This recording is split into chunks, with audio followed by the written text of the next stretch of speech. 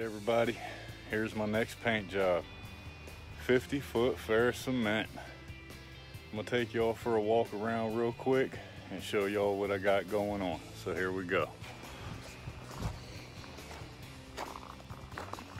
A lot of freeboard. There's places all over the hull that are bubbled up like that. I think what happened was whoever painted it previously, I think the concrete was still moist and not completely dry. That's my thoughts anyway, but the bubbles are everywhere. And this is a monster. So just to kind of give you an idea, can't see everything because it's so high up in the air, but what a beast. Not only do I have to do the hull, I have to do the entire deck as well. They got plywood up there on deck with one layer of glass, and everywhere the plywood butts up to the next piece, it is all cracked up, and up underneath the gunnels, all the filler and paint is peeled and breaking off. So that's one heck of a job. As I've stated in the past, I work by myself, so that's gonna take me all winter, I think. Anyhow, I just wanted to show you all that real quick. I will be documenting this whole process on YouTube. So for those of y'all interested in a job like this, I hope you enjoy and stay tuned. I'll see y'all soon. Okay everyone, boat's in the building. It's time to start this project.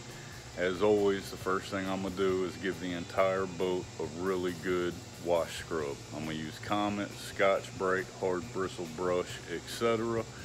and get it as clean as I can so that one, I can see where I need to address, and two, I have a clean surface to work off of. So real quick, I'm gonna show you what we got going on up on deck. And I'm gonna start back here and work my way up. Now all this hardware is coming off, all the wood is getting refinished. I mean, we got tons of stuff like this happening. There's cracks all in the deck, all on the side walls, dealing with stuff like this. That's pretty ugly, but I'll fix it. It's just a whole bunch of epoxy filler or whatnot. And yeah, so just to show you, she's a pretty big boat. A lot of walking room. But everywhere the plywood butts up, we have these cracks. I mean, it's at every joint. So I have to dig into it. And it's just gonna be what it's gonna be. So I just wanted to show you all this real quick. I'm gonna get the scrub-a-dub-dubbing, and then I'll jump down on the hull and scrub that, let it dry, and proceed. So with that being said, I'll see y'all on the next step. All right, everybody, gonna dig into the first bad section, this one.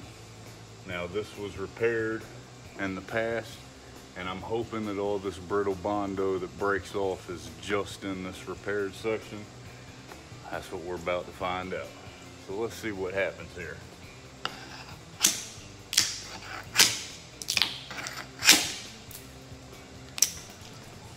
Well, that's where the repair stops. That's not good. I'll investigate a little bit more.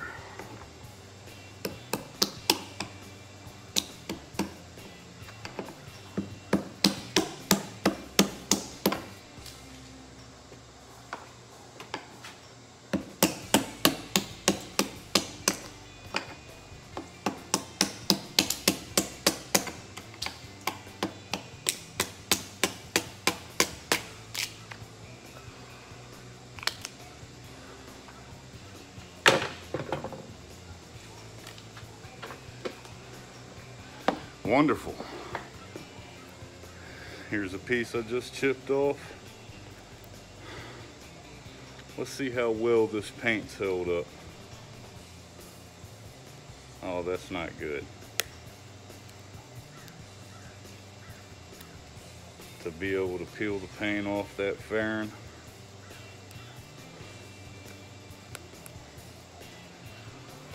Uh-oh. All right. Well, I'm not gonna go any further on this spot and then get with the owner and see how far they want to go. Just from seeing this, I have a feeling I'll be able to take a chisel and remove all of this. Which, don't get me wrong, I would much rather start from scratch to bare concrete and build it back up rather than trying to build on top of all of this Ferron. So anyhow, first sample spot dug into. Now I'm gonna dig into another one. All right, fellas, spot number 2. See if y'all can see this. All of these bubbles. I know you probably can't see it spaced back, but let's see what this looks like on the inside. I think they're just water bubbles, but we're about to find out. Oh yeah. Soaking wet. That's a lot of water. Look at it, just peeling up.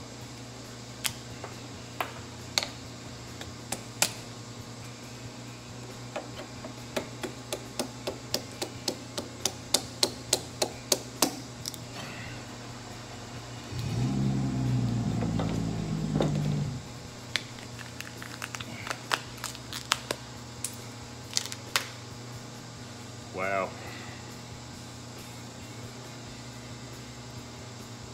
Ridiculous.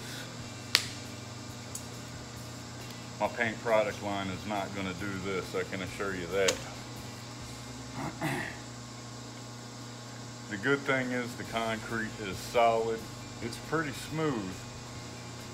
So I have a feeling, hopefully the owner goes for this, I'll just take this big guy and I'll sit here and shave every last bit of this off this entire concrete hull and start from scratch. Now, the very first product I'll use is Devo's Pre-Prime 167. It's a wet and out epoxy. It's designed for concrete. I also use it in glass layups, but it creeps up as far as possible. It goes vertical, up, down, left, right, it doesn't matter. And it wicks and chases out water. It seals the concrete and water cannot penetrate back through the 167.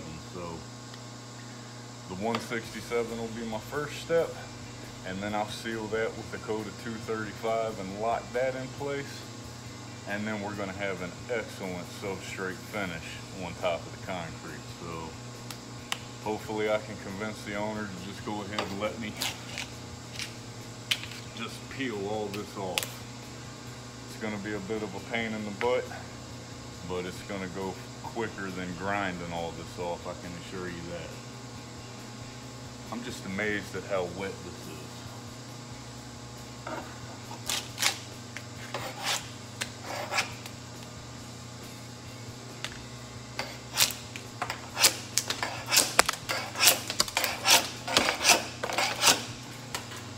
Yep. I'm gonna convince the owner to let me do this. And yeah. So I gotta hold off on this until I talk with him. And just so y'all see, that's what moisture in concrete will do to a paint job if it's not sealed properly. As I said,